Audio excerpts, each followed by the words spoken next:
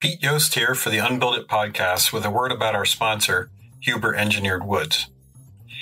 There are really three reasons why I think Huber Engineered Woods stands out, and it's a big part of why they're a sponsor of our Unbuild It podcast. First, they develop systems of products. The products are compatible and integrated. Makes our jobs a lot more easy in the field and when specifying. Second is superior tech support. There are really good website resources that they have developed for the application of their products, but they also have an outstanding 800 number tech team that really knows their stuff. And the last is a really active technical research and development team with whom I've done a lot of work over the years, and I have a lot of faith in the information I get from them when I have questions about product performance. So that's it. That's our high performance sponsor. Now on to the podcast. Okay, for this group of builders roundtable discussion, Sashco was very kind, and they're allowing us to use what is kind of their lobby conference room to record. We were all in Denver for the Building Science Symposium. Sashco said we have a space. So if you hear audio problems with people in the background or manufacturing noises, this is on site. Give us a little credit. Give us a little slack, I should say. We're trying to provide you some content, and we took the opportunity to record here today. So thank you, Sashco, for the space and your support of the podcast. I'm Jake Bruton, and welcome back to the Unbuild It podcast, another Builders Roundtable today.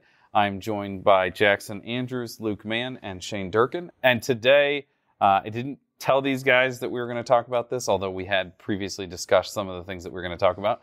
We're going to talk about company structure, how you decide to grow or shrink, or how you decide to put what people on what projects and all the ins and outs. I think it might be easy to just say really quickly, like, how many people work for your company, Shane? Right now, it's just two. Two? Including myself. Okay. 3, including myself. Okay. 16, including myself. Okay, and we are somewhere between 8 to 10, depending on what time of the year it is. We balloon a little bit with summer help sometimes. We were 11 over the summer, but we're back down to 8 now. So there's variety here, right? Like, Jackson, you're twice the size of me. I'm twice the size of Luke. Luke and Shane are smaller operations. How do we decide to get to that point? Like, how do you determine? Let's start with a simple one. How do you determine whether or not you should hire someone? Not like, is this a good person, a good fit for our company? Whether or not you need to be putting an ad out to hire someone. Have any of us ever done that? I have not. No. Yeah. Yeah. Okay.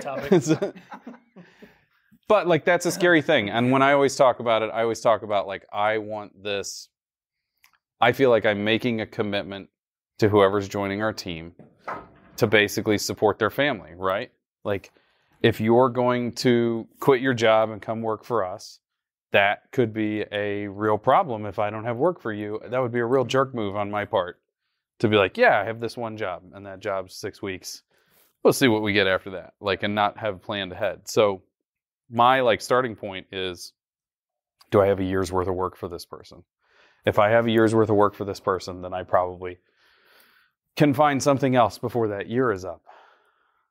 But outside of that, like, my parameters are very wishy-washy and very much based in like, I feel this way at this time. So what metrics do you guys use so that I can steal them and not have to do everything based off of feeling? We feel a lot too. I have a very, very much of, I think sometimes when things are working and you're like, this is great. I never thought I'd have, a staff of 16. I can remember going up to like 4 or 5 being like, holy cow, this is a lot. No bigger. All of a sudden you're at 8, then 10. And to be perfectly honest, I don't think I haven't actually sought out probably our last 7 or 8 hires. A lot of times I get, someone might reach out to me and, are you hiring? No, I'm not. But, what are you looking for? What are you interested in? And I will not pass up the opportunity to possibly interview someone that could be a good fit for our team. And I start with that because, literally we've grown a team of really exceptional contractors that have all kind of just created from just an initial discussion. And sometimes it's me not even realizing the need I have. And I think our group works really well together to kind of constantly assessing how we're set up. Where are we lacking? Can we move people around in our team to a different spot? Could this person be a good candidate?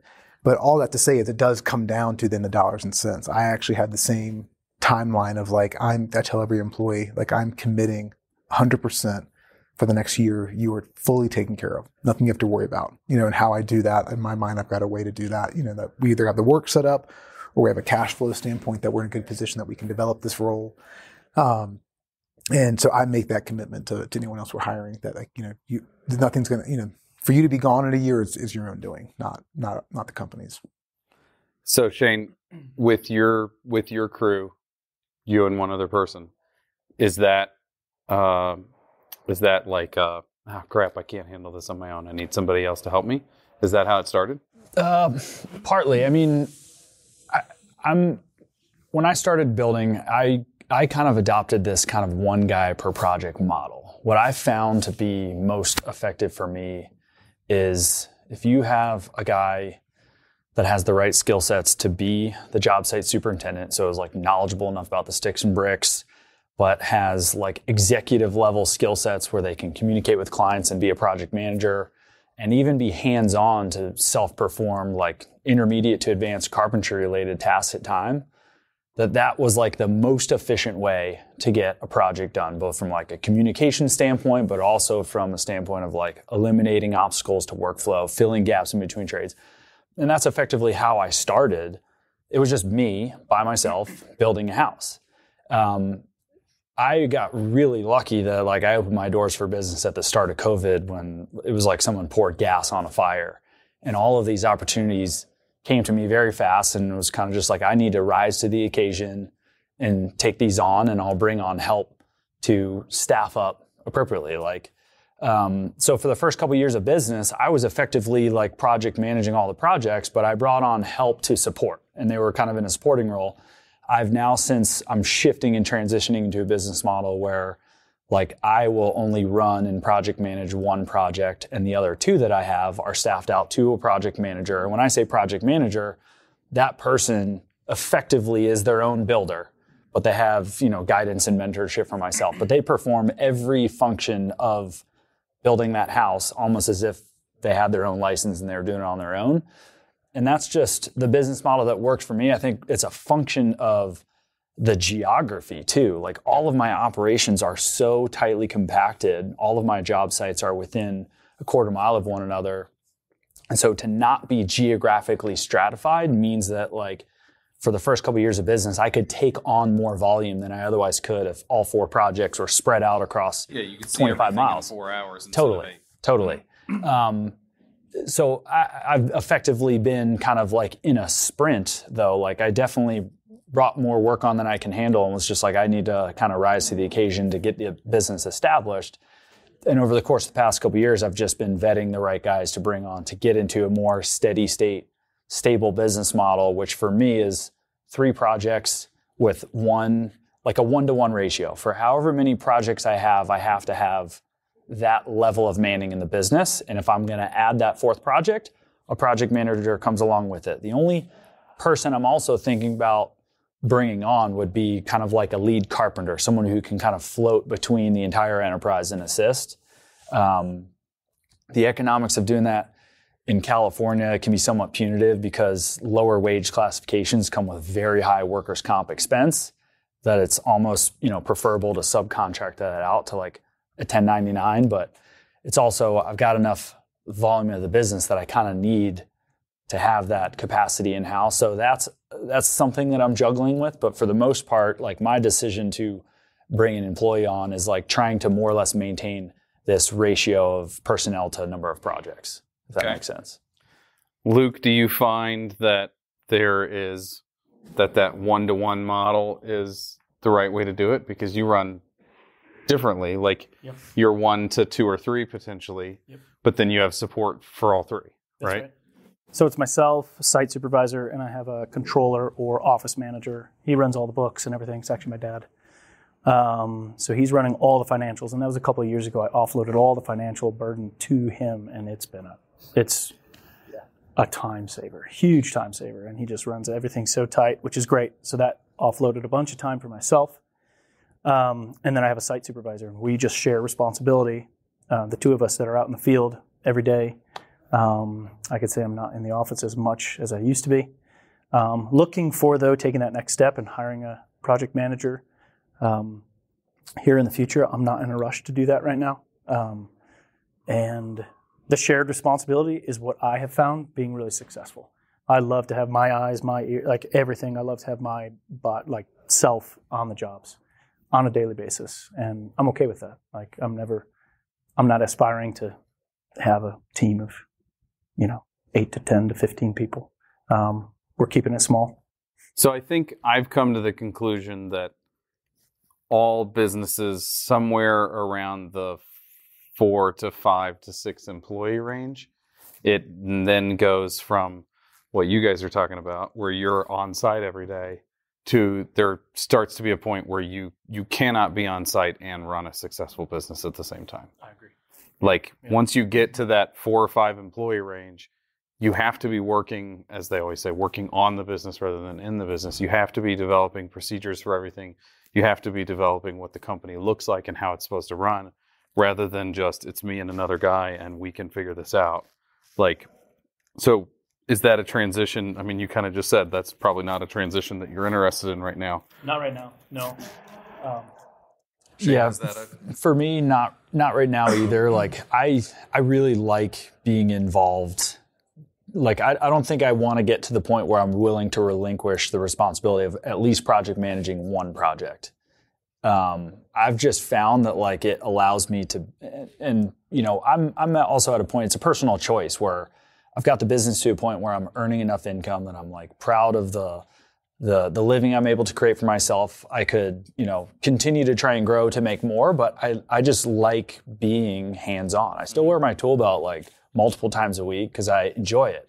It's not something I'm willing to give up yet. And I'm also still just on a mission to constantly continue improving my craft to the point that I don't want to say it's all right, we've figured it out. We can stop innovating and improving, but I don't know. I feel like I'm able to accelerate that type of growth by being still at the tactical level, if that makes sense. So for me, I like at least being,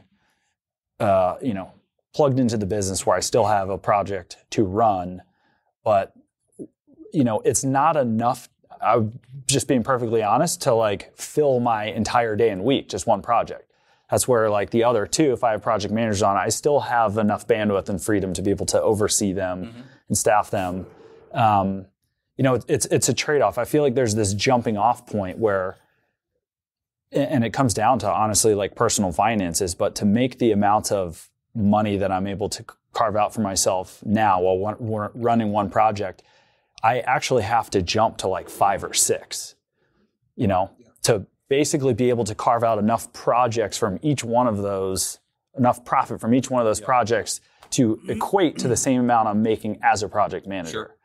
And so that's really the point for me. Once I go beyond this, it's then I kind of really have to go for it. Otherwise, I'm almost taking concession in personal income and time spent in the business, if that makes sense. Well, and you're only a few years in. Mm-hmm. There's absolutely no reason that's not a perfectly great business model. Totally. I'm seeing everything. I'm in charge of everything. Totally. I'm on every job site every day. Right. I'm going to keep this from getting screwed up.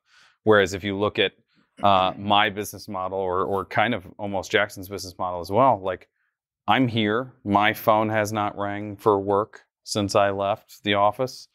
It won't ring this week. It might ring once for work. I'm way more likely to get a phone call from a subcontractor that then is just a respond text with call your project manager, don't call me, because we've set it up so that it's not my responsibility, and it's given us the opportunity, I think, for us to actually produce higher quality work because we have my oversight at a 50,000 foot level, and I'm kind of salesperson and specifications, and the project managers are spending all day there, where once you take me out of the equation, I'm doing the exact same thing that you two are talking about. It's just the project managers are doing it instead of I am. And I think that Jackson's kind of the same way. We've been lucky enough to hire a team that handles it without us being there. And I always tell clients, like, straightforward up front, like, I'm not the person that's going to build your house. My team is going to build your house, and they are better at this than I am because I do other things now. That's been a really hard challenge. And I'm not sure how we got here. Like, it happened over a period of time. And I'm lucky with the team that I have that it works. I'm interested to hear, Jackson, how you decide, because you have a project manager and assistant project manager, or project manager and some carpentry staff, and they move around from job to job. How do you determine who's going to get which project? If this is something that you want your employees to ever hear. I like who's going to take which job, and like how their team gets built to them? Yeah. Gosh, those are good questions. I think the first and foremost, I'd start with schedule. So we will not start a project until we have a manager available to take that on. So even as we're taking jobs into pre-con, or if I'm interviewing a client and then, we're discussing taking on a project, schedule is something we talk about really early on. When are you looking to do this project? It's like, we want to start in the next 3 months. It's like, well, I can't do it. I don't have anyone available. Our jobs are not going to be wrapping up. The next available, project manager I would have is this person, and it would be about this time. So we do look at schedule. There also is, I'll say one thing we try to keep very consistent. Everyone's different. Everyone's just kind of wired differently. They, interact differently. And I mean, my managers are very much like that. They're all different. The one thing we try to keep very consistent, though, is our culture in our company, how we speak to our trades, how we speak to our clients, and each other. So that culture has to be consistent, which gives me a lot of confidence of how I place my managers, knowing that this person's going to rub this person the wrong way, a client the wrong way. I don't have to worry about that. But there is definitely a level of, I do have a range of some project managers, because we do a range of projects, and some might be much more, have a lot more technical, execution needed, or a lot more lower tolerances for, if it's more modern architecture, for example, that I've got some guys that are really experienced in that. But at the same time, and that's kind of how I do. I look at the scope of work, and I also look at our schedule. There are some clients that that we have projects that say it needs this project manager or one of these 2 or 3. They're not available for the next 12 months. So unfortunately, I can't take this on. That's kind of an extreme. Are you saying it probably is strength first? Like, you're going to look at the project and go, this is definitely one that this project manager would be the greatest opportunity for success. Yeah. That means unless you're willing to wait until their current job's over. Yeah. But that's going to be a pretty, in order for me to say that means this is a really exceptional scope of work that has extremely high levels of execution that are needed.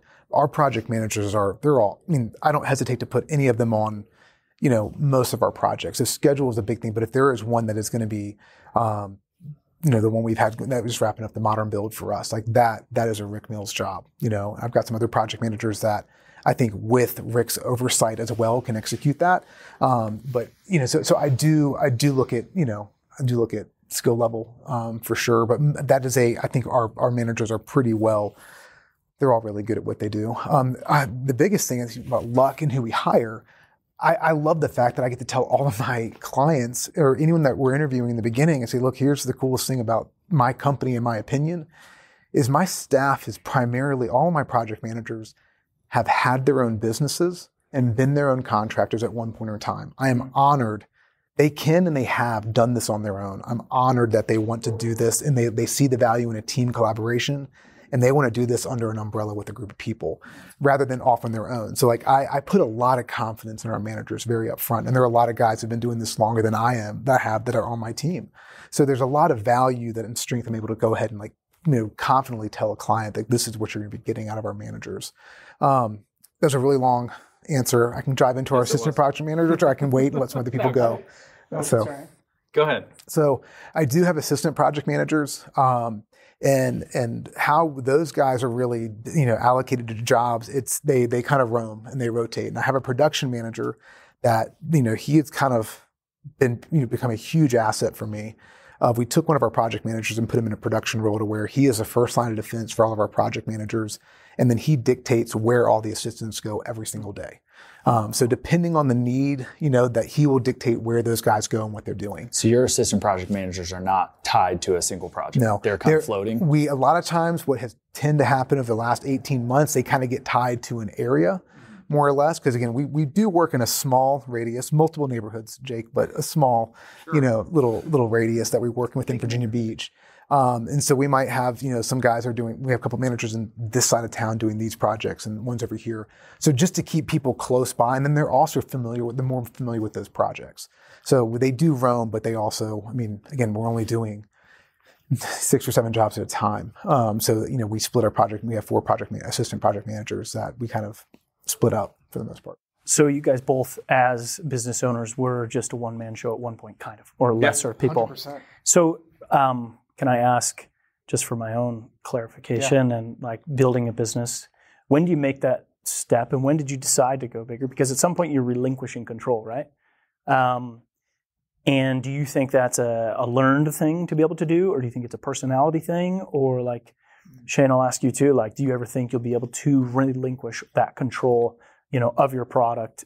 Because for me, I don't want to use the term control freak, but I don't consider myself a control freak. But at the same time, I would consider you a control freak. I think we probably all are. No, we built our own companies. You've got to have control. Yeah. Sure, but so then I how guess did we I'm get asking, to where we are? like Jake, for me, I know I got enough work that can come in that I can, could take on more work and grow the business. But yeah, like, how do you navigate that? For the longest time, we had more work than what we could get done. We've had a waiting list for a really long time. We grew for a while when I had some team members that I really thought could handle it.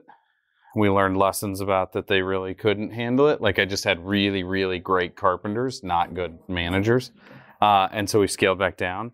And this round of growth has kind of been completely driven by the fact that we have a team in place that those guys. By the way, we always say guys. Everybody sitting around this table has said guys. I've only ever had one female field employee. It is guys. The people that apply for jobs to work with us are guys. So sorry if it's wrong that we're just using the term guys. The folks. Anyone can apply. Yeah. The folks that we have had work with us recently, over the last few years, we've had a team that just like Jackson was saying, all of them could be in business for themselves probably. Yeah. If they had the sales side down or the business acumen, they could be inside. They can totally do this without me. We have operations in Kansas City. You've met Isaac. You're friends with Isaac. He doesn't need me. Yeah, he is playing disc golf with your kids. Great guy, by the way. He does not need me except for the sales process. Like he might not agree with that, but he totally could do this without me if he wanted to. That's what makes it possible for me to have a team in place that does it without me for the most part. So you have clients that you're wanting them to put their trust into you. You're doing the same thing with your guys and your PMs. You're able to pull back because you trust them unconditionally. Yeah. With the pretty operations. much. Yeah. I'm going to be gone for 4 days and I'm probably not going to check in. Yeah. That's great. And it doesn't go perfect. No. Stuff's going to get screwed up. It absolutely is going to get screwed up. I had a project manager the other day make a mistake. And he said, 10 years ago with this, I said, okay, well, this is what happened. He's like, yep, I agree. I said, this is the result. He's like, yep, I agree. And I was like, and this is the cost of the company. And he's like, yeah. And he's like, 10 years ago, would this have been a calm conversation? And I was just like, absolutely not. I would have been heated. I would have been angry. I would have been like, there's no way we can afford to do this. But instead, it's like, that's a minor cost in the grand scheme of things of that mistake won't ever happen again. That's right. It took a lot of growth to get to this point, and it took the right team. And very quickly, if you were like, oh, I'm going to swap you with 3 other project managers, I'd be like, okay, well, I can't travel, or I can't do any build show content. I can't do the podcast. I need to focus on being there every day. Yeah. So, yeah, for me, it's entirely team-based. I think for me, I've learned, I've always hired one at a time. Yeah. Which has been, I think, a really good, I'm glad I haven't had to learn the lesson the other way, but I've had time to, my first hire is still with me. He's our senior project manager, Rick Mills. He is incredible at what he does. Yeah. And but I've been able to invest in, and I think Rick would say, I've heard him say, like how he communicates, how he thinks, it's different than when he started working with me. I mean, so I think he's learned a lot from me. He's learned how I communicate. He's learned how my mind ticks, what's important to me, whether it's, from a customer service side, an execution side, the deliverables that we're trying to, to make.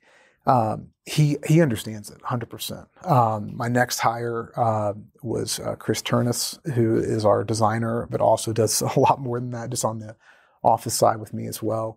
He also knows they know what I'm going to do. My production manager, Jeb Britton, knows exactly my response to any problem that's going to come up. So I've learned the more I actually delegate out, the better our team becomes. I struggled with that for a while because it's like, man, the more people I bring in, it's to do my job, and the better we are. Like, what am I doing? Where's my value? And I believe I have value, but even though, like Jake said, like we can remove ourselves. Explicitly say what that value you still have. He just said, I certainly still have. My wife says I'm still important. My mom says the same thing.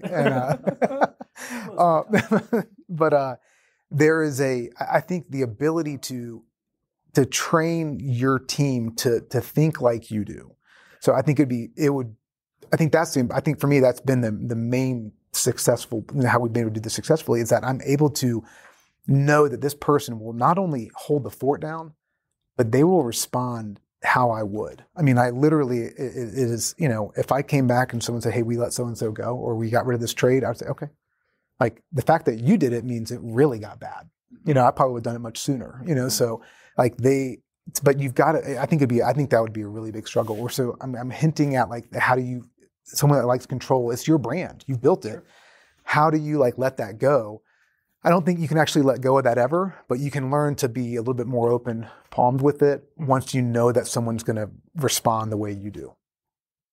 That transition that you made, because I imagine at one point you were both project managers. Yeah. Yep. That transition to your business shifting to a format where you no longer become a project manager. When was that last project that you ran? And what was, how big did the business look at that point? What was your volume? Do you remember what you looked like when you made that transition, when you made that jump to say, I'm now going to be overseeing the whole enterprise with a layer underneath me?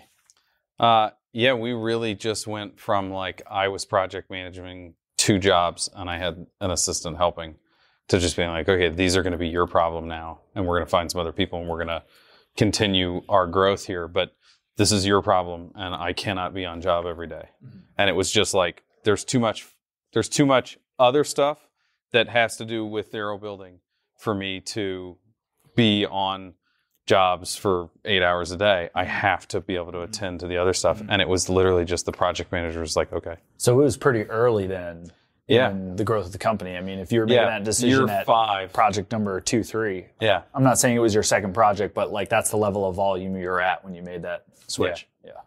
It was later for me. It was probably we're in 11 now, so probably 4 years ago,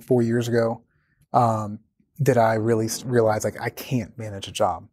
Probably wasn't more until 2 years ago that I realized I can't be involved at all with the management of a project, because if I'm putting time into being on site full time to run a project, there's so much other stuff that I'm not getting to and doing that's important for the livelihood of our team. And so my production manager knows I have good intentions, and I'll be like, hey, so-and-so's gonna be out of town next week. Oh, I'll cover for him. I'll manage it. And they're like, hell no, that's not happening. You can't manage. You don't have time. I don't. And I manage my own renovation that we did personally.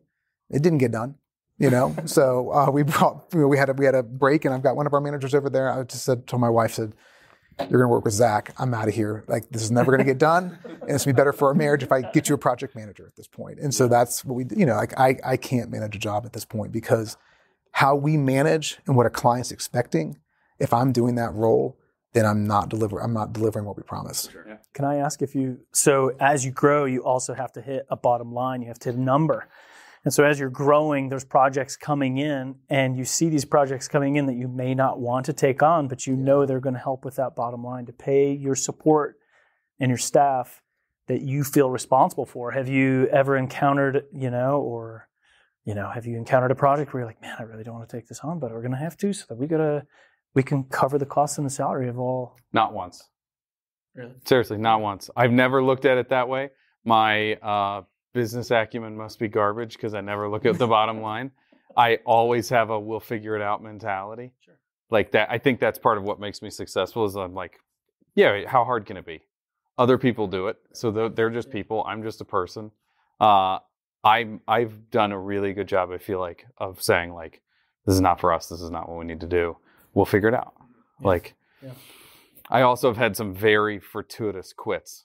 Like I've had some people quit at a moment where it was like, if they would have waited 3 weeks later, they would have gotten laid off. Like they quit. And it happened like 3 or 4 different times. Like I had 2 guys quit as a job was finishing up. And it was just like, oh, well, we were going to sit down and talk tomorrow about how I don't have anything and I'm going to have to let them go. I guess that's a great thing that they quit. Yeah, sure.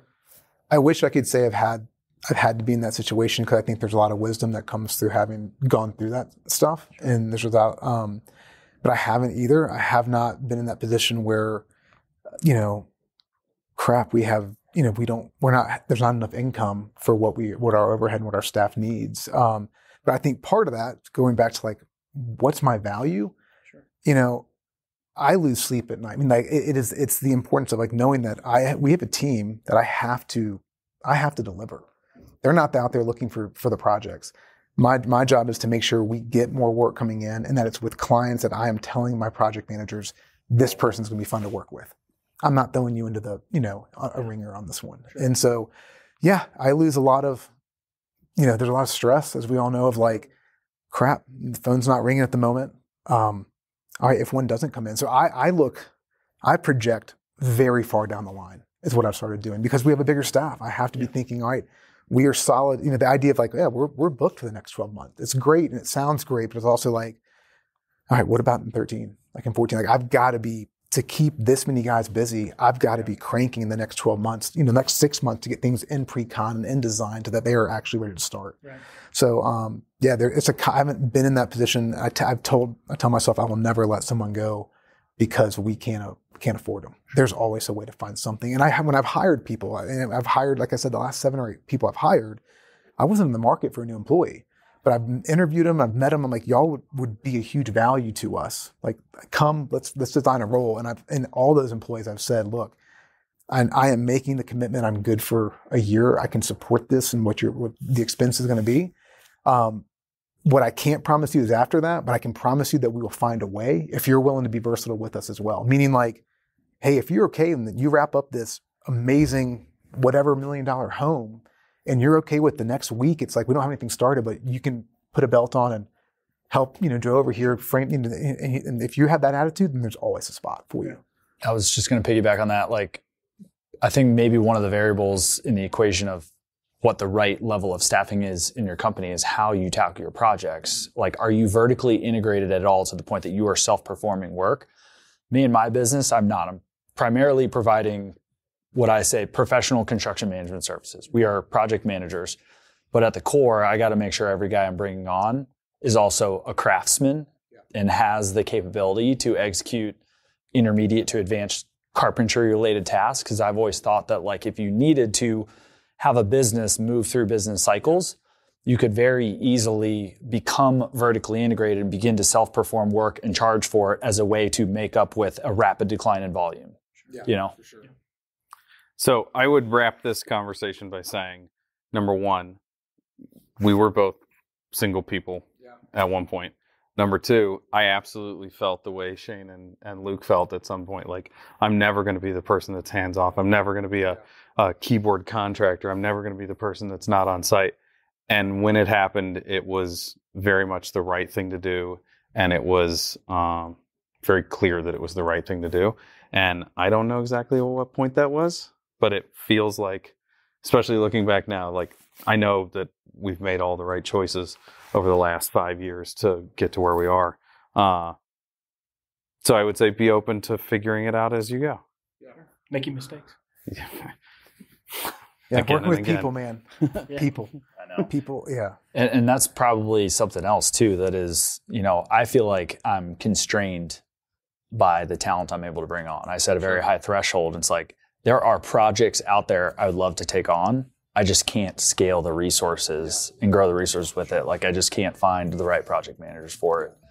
And that's just a factor of the market I'm in. Might be the same for.